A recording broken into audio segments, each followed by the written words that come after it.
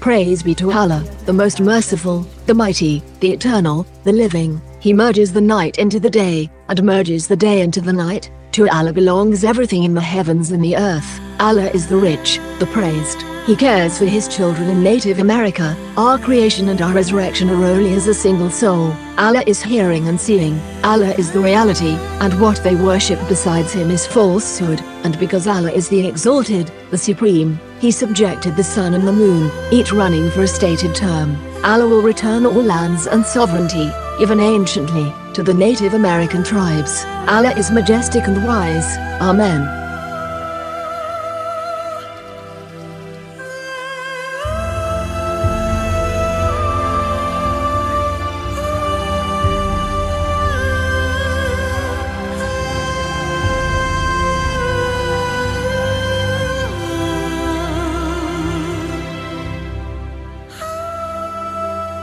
This is April Schulthies, using the computer to generate this message. When I spoke out against genocide, my voice was silenced, and I was subjected to hate speech.